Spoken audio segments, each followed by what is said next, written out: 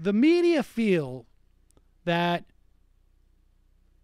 and this is fundamentally what why I decided to, when MSNBC let me go, why I decided to make a bigger issue of it than they had hoped it would be.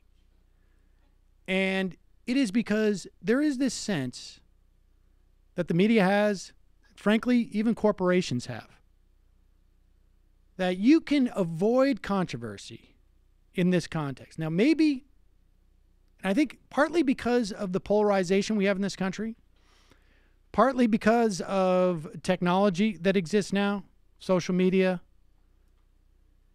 those days are over.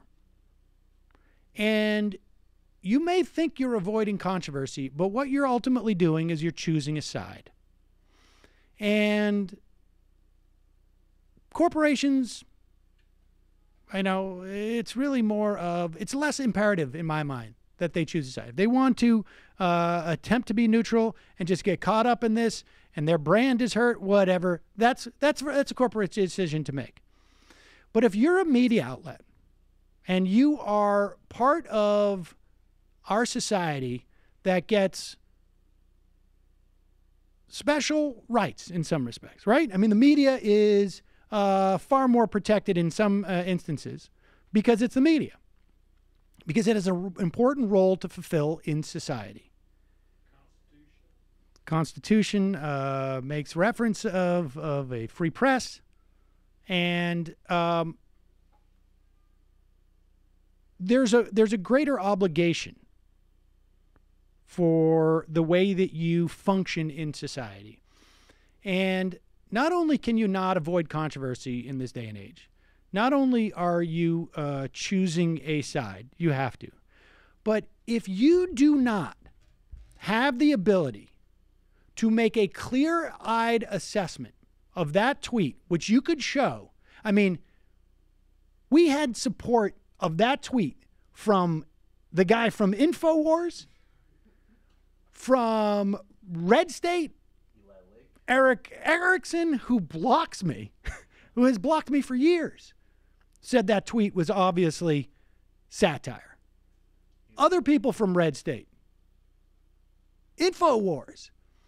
If you, as a media outlet that is a mainstream media outlet, you're dealing with millions and millions of dollars of production. If you do not have the ability to stand behind a rational assessment of reality, then there is only fake news. If you cannot make an assessment that when you walk out your door at 12 noon in New York City and you look up and you see that there's a sun there, and if you cannot make the assessment that the sun is there in the sky because it's 12 noon today, then you have lost your entire reason to exist as a media outlet. But David Duke tells me that it's evening and that the Jews were involved. Look, I don't want to deal with this. But no more controversy. I'm divorcing this from who's on what side, but simply saying that across the board, I cite these people not because they have different politics than I cite them because it's indicative of how any reasonable, rational adult could tell what the meaning of that tweet was. And you pretended at MSNBC, because you had to make some type of excuse when you talked to the rap.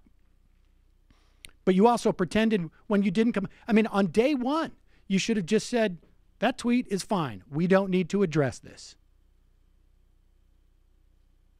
And your failure to do that, I mean, frankly, look, at the end of the day, my folks aren't going to be able to say, have people come up to them and say, we saw your son on TV. That's going to be the largest impact on my life, aside from the fact that I won't have to shave as much and I won't, the quality of my shirts are going to diminish greatly. Which will affect all of us. Which are going to affect everybody. Sort of bathing habits. But the bottom line is we have a real problem in this country.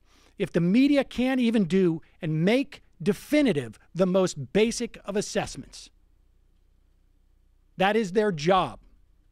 that is not a value judgment. That is, we are English speakers. We understand how sentences are constructed. We understand meaning is derived from context. And all of those things were available to MSNBC. And the fact that they would not choose to exercise even the most basic sense of assessing a situation is the real problem. And the media has got to change, because if they don't, then there is no difference between fake news and not fake news. Hi, folks. Sam Seder here. We still need your help on our Patreon page. YouTube ads have come back, but not nearly as much as we had before. So if you can help us out, any little bit helps. Head over to our Patreon page right at this URL, and you'll help us keep helping you by making videos